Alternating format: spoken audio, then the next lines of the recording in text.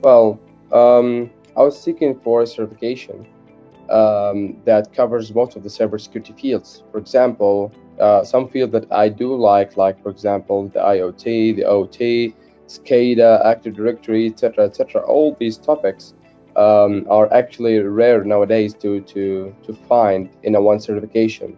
So I was seeking for a certification like this, and I found the CPENT one of the most, if it's not like the only certificate that actually concentrate on them all together. So I reached one of CPENT or EC Council partners, asking him about the CPENT, getting more information about it, etc.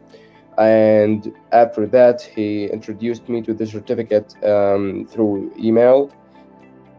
I found it pretty good actually. So what I did is simply I purchased the certificate and I introduced to it to the iLabs, for example, for practicing, to also the party that holds the content and syllables, how to use them, etc. It was fun. It was actually quite interesting experience as I spent about like 2 months preparing for the CPENT, and I took some time, to be honest, to prepare for it because I wanted to make sure that I covered the content. The content was good. It was actually the most useful part of my preparing for the CPENT, as it covers actually everything that could come in the exam. But I also use some other content available in the internet just to go deep into the knowledge, because the knowledge that's presented in the CPENT exam was actually very deep and very useful for me. So I wanted to dig more deep on that content. So I spent some time like learning and reading the content, the videos as well, practicing the labs that provided by EC Council, and after that I decided to take the exam. Well, to be honest, it was like a little bit difficult, as the difficulty is not, for example, in how many rabbit holes are there, etc., but the difficulty in the techniques themselves.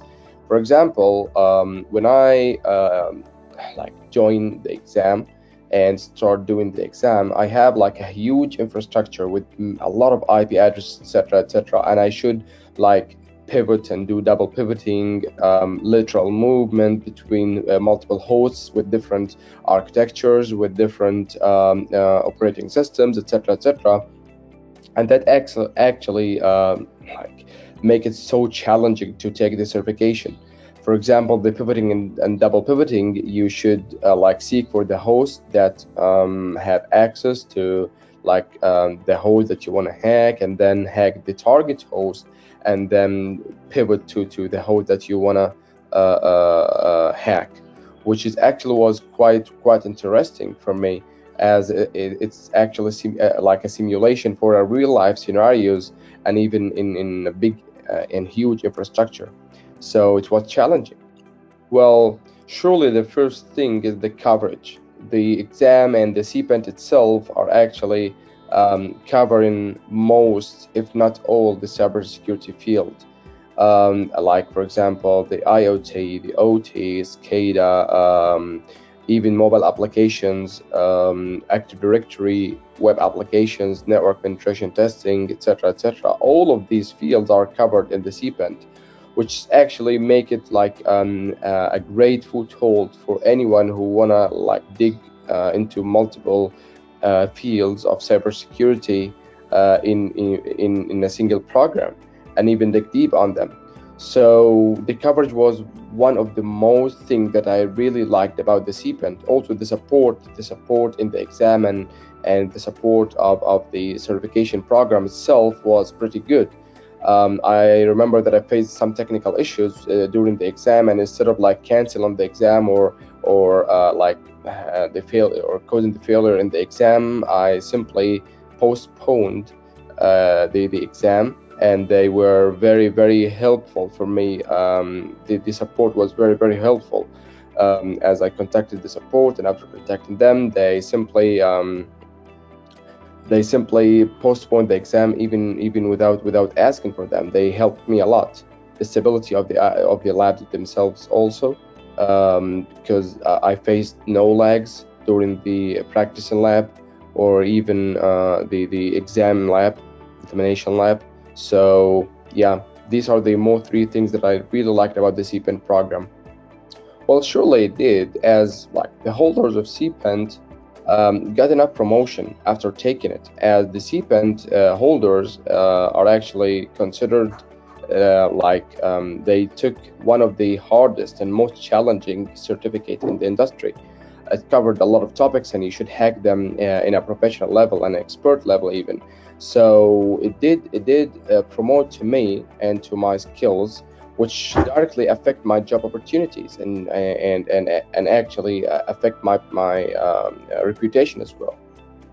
The CPENT, as mentioned, there is no for now there is no certificate that do what CPENT does actually. For example, you can find many certificates that only concentrate on a single topic or multiple topic, but in like some sort of beginner level. For example, you can find a certificate that concentrates on network web application exploit development only, nothing more.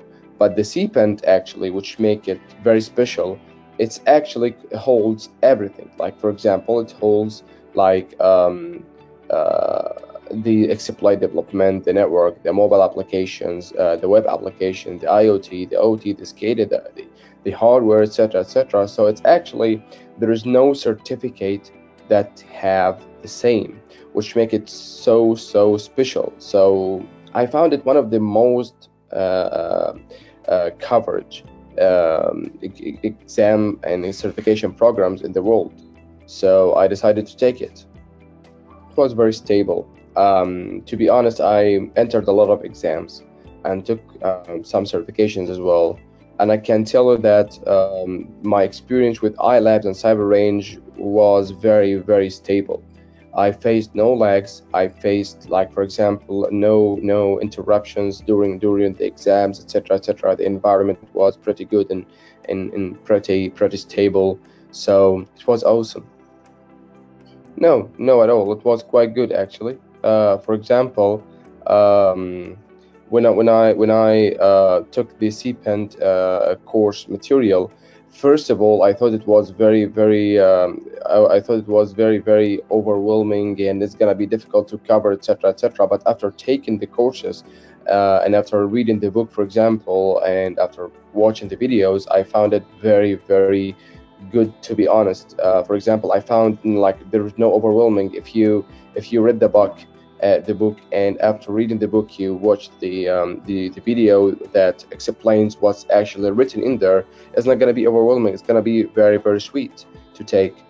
So for example, you can set any time frame you want. For example, for me, 5 hours per day or 4 hours per day, and you're gonna like finish it in like about 2 months if you decided to dig more, etc., etc. So it was quite good. There is no overwhelming or anything like that.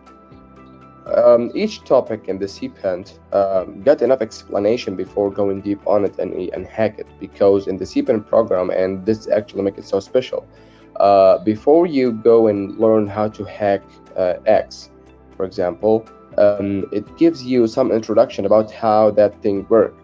So for example, even if you have no knowledge about any topic in the CPENT program or in the CPENT syllable or material, you will be introduced to that topic in a very good way that will actually make you feel that there is no additional like for example material or information needed. You can dig more for information. I like to get more and more knowledge, to be honest, and that makes me seek in the internet, etc., etc. But in the CPENT exam and in syllable and course material itself, there is enough knowledge for you and enough introduction before going through any topic, and then you can take any information that you want. It actually provide you with the sufficient information of each topic before going deep to it. Well, in the CPENT everything was great. What I wish to have in the CPENT in the future is like the detailed IoT exploitation. Because in the OT, sorry, the detailed OT exploitation, because in the OT actually, it was good, and they actually dig so deep in the OT analysis, etc., etc. But I wish if there was like detailed exploitation for the OT, arsenal development, all this stuff are going to be a very big add to the CPENT. Also, if we can, for example, add to the CPENT some sort of like stealthy during operations, etc., etc., all of these stuff are going to be a big add to the CPENT.